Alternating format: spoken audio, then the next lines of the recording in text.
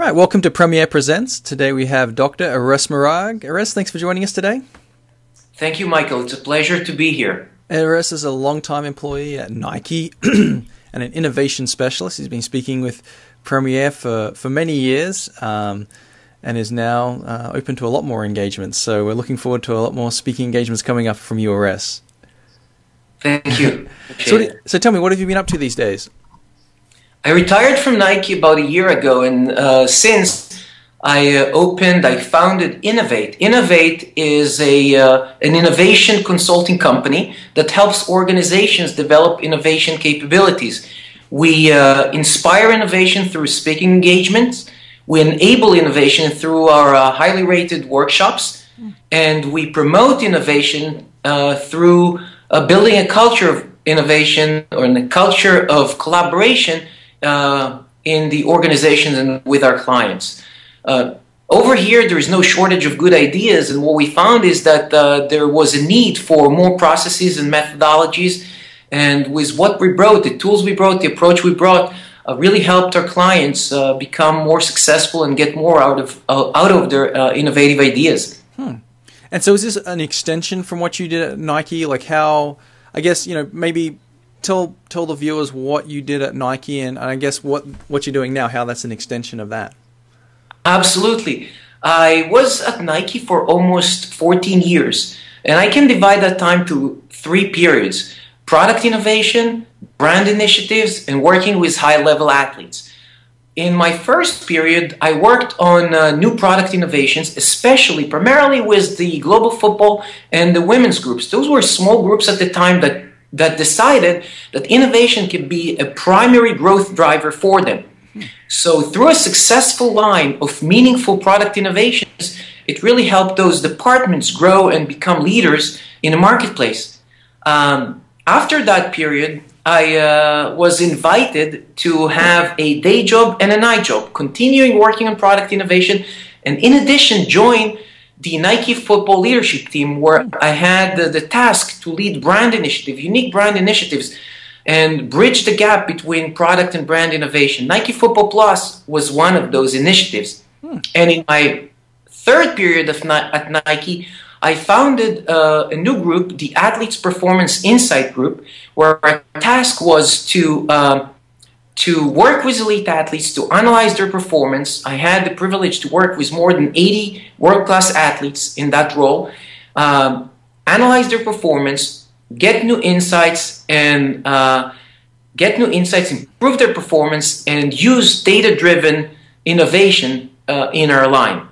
So 3 periods: product innovation, brand initiatives, and working with world-class athletes. Those 3 programs basically created game-changing entrepreneurships at Nike, and of course inspired my work today and inspired my speaking topics, and trying really to help groups and business people to turn passion into action. It also looks like it inspired some of your office decorations. It's an impressive collection you have behind you there. Thank you. And I think what's unique about your story, obviously innovation is the key, but the way that you incorporate your messages of the athletes that you worked with into the business model, I think is what the clients who have you respond the best to. Why don't you tell me about your most popular keynote topic? And we know there's a book getting written right now. Perhaps tell us a little bit about the book and how that's going to tie in the future. Yes, one of the topics and the topic of the book is high performance lessons in business and sports. I worked with world-class athletes and world-class business executives. And when I worked with those athletes and analyzed their performance, I realized that they're all looking for a competitive edge. They're all doing something a little differently. And similarly, working with a business executive, you see that they're very competitive, they're willing to work hard to be successful, they're trying constantly to build a strong team and look for a competitive edge. So not surprisingly, many of the metaphors used in the business room are driven from sports. The topic of my book and the speak is how to apply sports lessons, lessons that are inspired by athletes, embedded in science, and delivered in business into the audience. So I would say that the idea there is to take all three and put them together into a really meaningful and helpful story. I'll give you an example.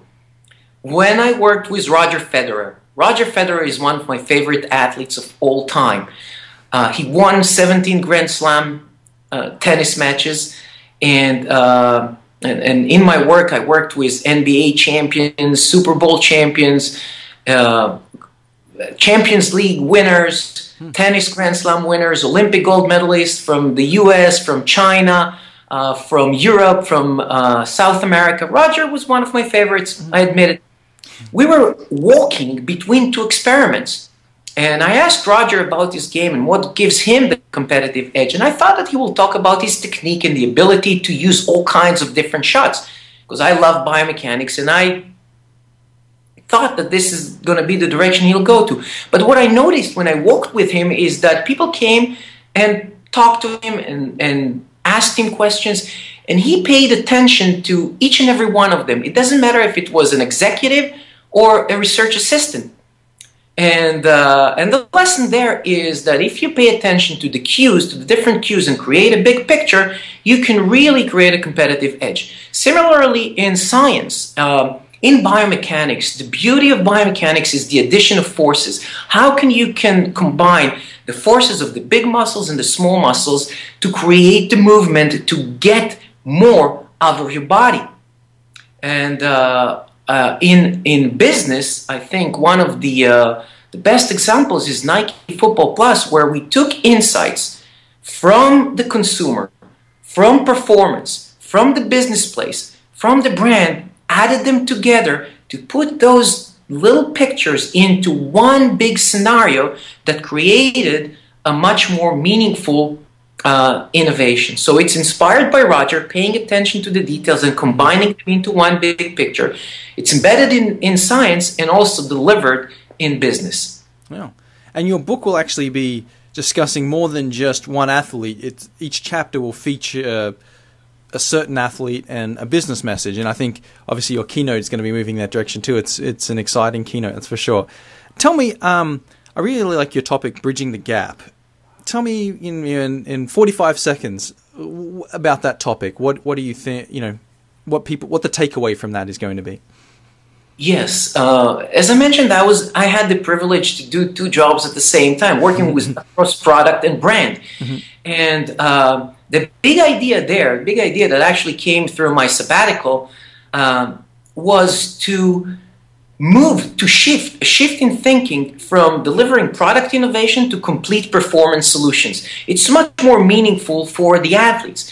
And that shift from product innovation to complete performance solutions that combines the product and a set of activities and services that comes with it was really exciting. When I spoke about that at Harvard Business School, they found it so intriguing that they decided to publish a two-part business case about it. Mm-hmm. And it is one of the popular topics. It is a topic that audience are really makes them very engaging and very, very popular. Mm-hmm. Because the message there is a shift in thinking. It's much broader way to deliver meaningful innovations to consumers and to get them engaged. Yeah. And you kind of touched on a little bit there. Tell me about your customization process. I've seen you speak, and I know you bring people on the stage and you do all kinds of fun things with the crowd. But tell me a little bit about your customization process, how that works, and we'll go from there. Yes. Sure. I believe that the customization process is a big factor in the success of an event. And therefore, I use it both in my workshops and in the speaking engagements. And therefore, I like to speak first with the event planner, then with the leaders of the event, understand the goals, understand the audience, understand the nature of the event, and that helps me customize my talk to the audience, to the goals of the event, and also, as you mentioned, adjust and create an activity that will match the needs of the event. Activities on stage is a must. I enjoy doing them, and they're very engaging for the audience as well. Oh, fantastic. Well, as you can tell, Erez is full of energy. A major part in, and he probably can't say this, but I can, a major part of the direction of the Nike innovation programs, Football Plus. I know they miss you greatly. Erez, thank you so much for spending some time with us today. You can, if you want to dig a little deeper into Erez's speech topics, we've broken his speech topics down into some more detail, his bio. But really appreciate your time and thank you. Thank you very much, Michael. It was my pleasure. All right.